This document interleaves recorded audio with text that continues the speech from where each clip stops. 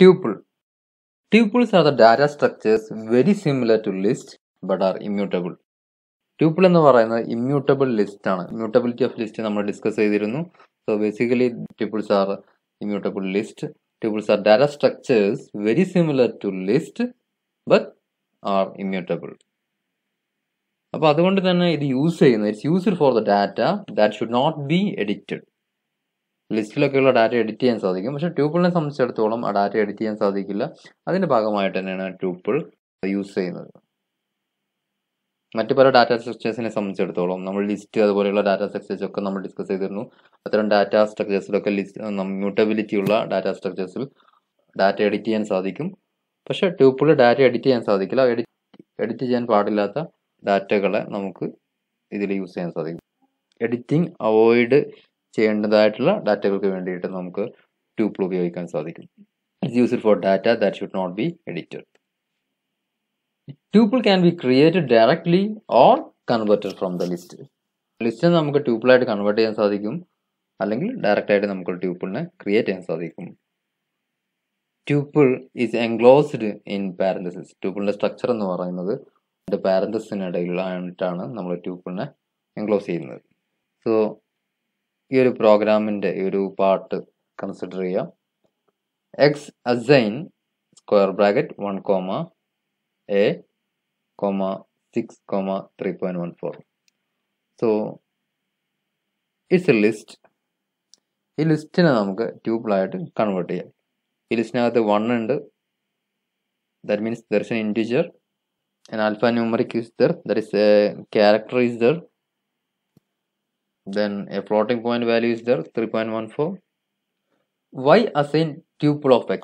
y assign tuple of x എന്ന് പറയുന്ന function ഉപയോഗിച്ച് നമുക്ക് ഈ എക്സിനെ ഒരു ട്യൂപ്പിളായിട്ട് ഈ ഒരു ലിസ്റ്റിനെ നമുക്ക് ട്യൂപ്പിളായിട്ട് കൺവേർട്ട് ചെയ്യാൻ സാധിക്കും.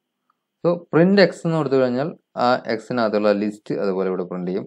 1, A, 6, 3.14. Print y means എക്സിനെ ട്യൂപ്പിളായി convert ചെയ്തു, ആ ട്യൂപ്പിളാണ് ഇവിടെ ഡിസ്പ്ലേ ചെയ്യപ്പെടുന്നത്. So that is represented by A parenthesis. So that's about tuple. Tuple are the data structures. They are very similar to the list but are immutable. They are used for the data that should not be edited. 1 inside the parenthesis 1, A, 6, 3.14 is a tuple. Y assign tuple of x will convert the list x into tuple y. നമ്മളെ പ്രോഗ്രാമിൽ discuss ചെയ്ത കാര്യങ്ങൾ. Slicing is not permitted in tuple. ലിസ്റ്റിനകത്ത് നമുക്ക് slicing എന്താണെന്നൊക്കെ നമ്മൾ discuss ചെയ്തിരുന്നു. Indexing ഉണ്ടായിരുന്നു, slicing ഉണ്ടായിരുന്നു. ഈ സ്ലൈസിങ് ഒന്നും it's not allowed in tuple. No index for the elements in tuple. നമ്മൾ A0, A1 എന്നൊക്കെ പറഞ്ഞ ഒരു ലിസ്റ്റിനകത്തുള്ള എലമെന്റുകൾക്ക് നമ്മൾ ഇൻഡെക്സ് കൊടുക്കാറുണ്ട്. അങ്ങനെ ഒരു ഇൻഡെക്സ് എന്ന് പറയുന്നത് ട്യൂപ്പിളിനകത്തില്ല.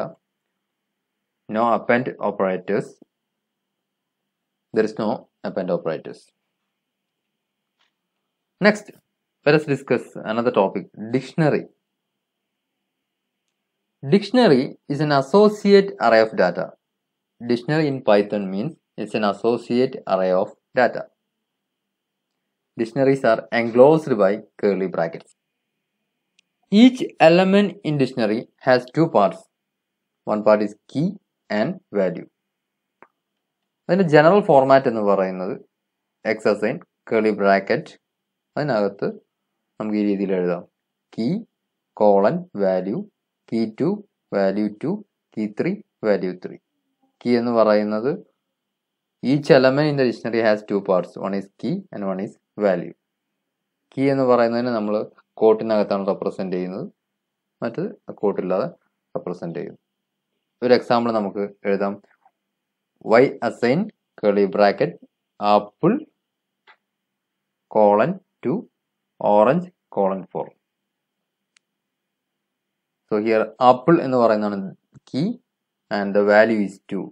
Orange എന്ന് പറയുന്നതാണ് key, the value is 4. So it's an associative array of data. It is an associative array of data with key and value.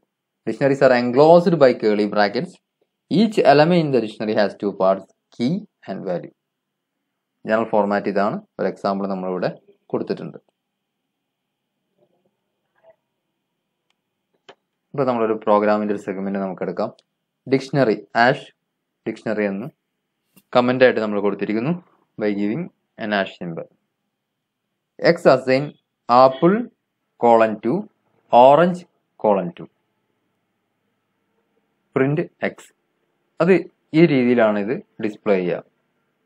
Orange 2 apple 2 ഈ രീതിയിലാണ് ഇത് ഡിസ്പ്ലേ ചെയ്യുക. So this is A dictionary. Now we can combine two dictionaries.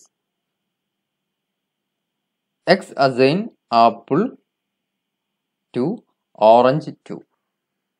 So this is a dictionary. Another thing is Y assign grape 3 apple 3.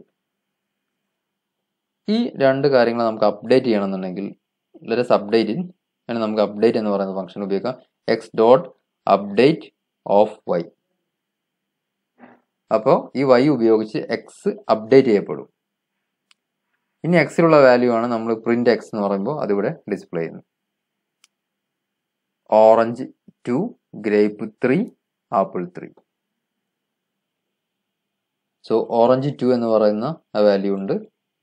Grape 3 എന്ന് പറയുന്ന value എക്സിലോട്ട് വന്നു. Apple 2 എന്നാണ് initially ഉണ്ടായിരുന്നത്, അത് ആപ്പിൾ 3 ആയിട്ട് റീപ്ലേസ് ചെയ്യപ്പെട്ടു. ഈ രീതിയിലുള്ള ഒരു അപ്ഡേറ്റ് ആണ് ഇതിന് സംഭവിക്കുന്നത്. By this way we can combine to dictionaries. Now remove item from dictionary. ഒരു ഡിക്ഷണറിയിൽ നിന്ന് ഒരു ഐറ്റം നമുക്ക് അങ്ങനെ റിമൂവ് ചെയ്യാം. So consider the dictionary X assign curly bracket orange 2 grape 3 apple 3. Now delete, we are using a function del x of orange. എക്സിൽ നിന്ന് നമുക്ക് orange delete ചെയ്യണം. അതിന് ഈ രീതിയിലുള്ള ഒരു സിൻടാക്സ് ആണ് നമ്മൾ ഉപയോഗിക്കുക. പ്രിന്റ് എക്സ് എന്ന് കൊടുത്തു കഴിഞ്ഞാൽ എക്സിലെ പുതിയ ടേംസ്, പുതിയ വാല്യൂസ് എല്ലാം പ്രിന്റ് ചെയ്യപ്പെടും. സോ ഗ്രേപ്പ് അതിൽ നിന്ന് ഡിലീറ്റ് ചെയ്യപ്പെടുന്നു. ദെൻ ഓറഞ്ച് 2 ആപ്പിൾ 3 അത് മാത്രമേ അതിലുണ്ടാവുള്ളൂ. ഈ രീതിയിൽ നമുക്ക് കീ ഉപയോഗിച്ചിട്ട് ഒരു ഐറ്റം ഡിക്ഷണറിയിൽ നിന്ന് റിമൂവ് ചെയ്യാൻ സാധിക്കും.